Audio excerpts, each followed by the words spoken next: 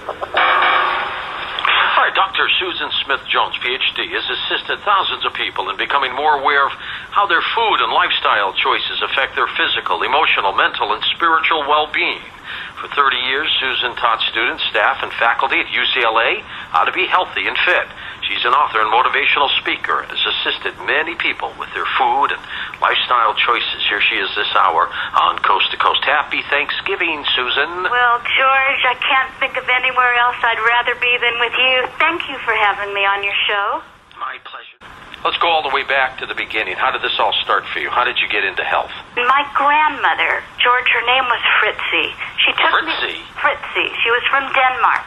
She taught me everything she knew about health practices and natural home remedies. And they all worked beautifully. And they were simple and inexpensive. So that well-known adage that when a student is ready, the teacher will appear, it was definitely true for me. Because I was ready, and she changed my life for the better. And she taught me about things like the healing power of beautiful, colorful foods and the importance of spending time in nature.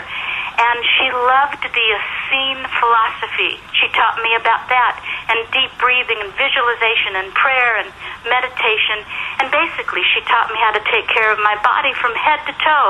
Things like nasal cleansing and dry skin brushing and slanting, even fasting. But she told me that if I take really good care of myself, then my body would take care of me.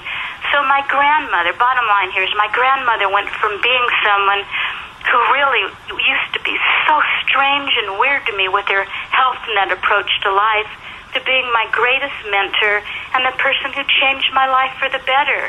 And everything she taught me in those years before she passed away are some of the greatest blessings and lessons in my life that I still teach to this day. So from her loving guidance, I chose my career, and my passion for alternative health and holistic health was born. You know, you were able to do this on your own, and that's remarkable, and you try to teach other people the ability to do it.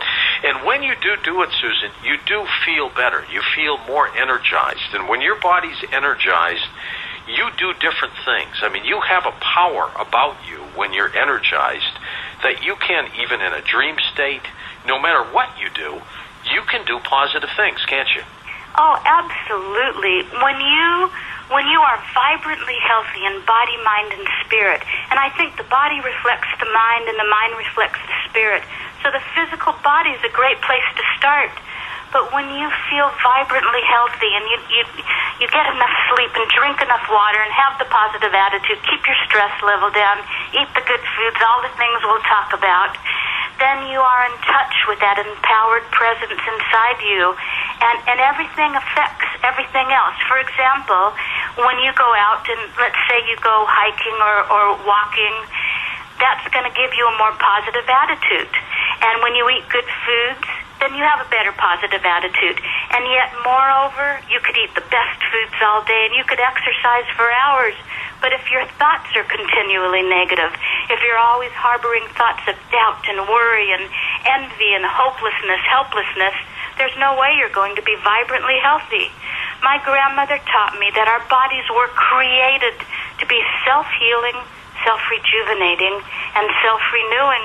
But we've got to take care of our own bodies and treat them with tender, loving care and support our body's own inherent natural healing systems rather than working against them.